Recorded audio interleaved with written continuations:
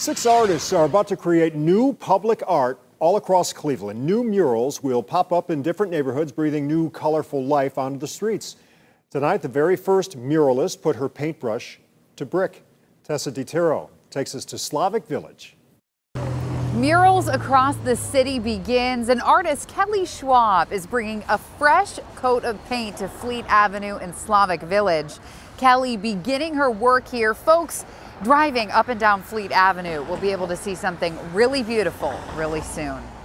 A lot of times art can be seen as something you have to go to a museum or you have to purchase art to see, which can be not as accessible for everyone. Under the light of the moon, Kelle Schwab is readying her extra large canvas.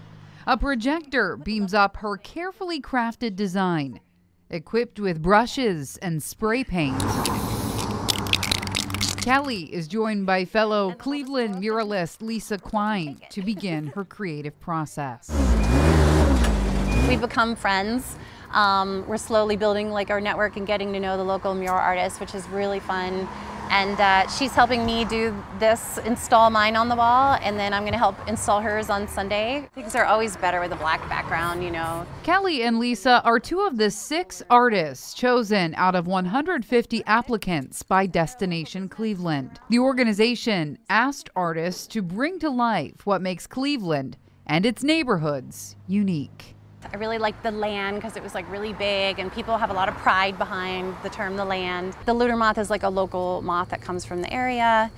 And then I have some local flowers that are around it, and people can come take pictures in front of the moth, and then you have the land really big. Kelle begins by mapping out the design to make sure everything is just right.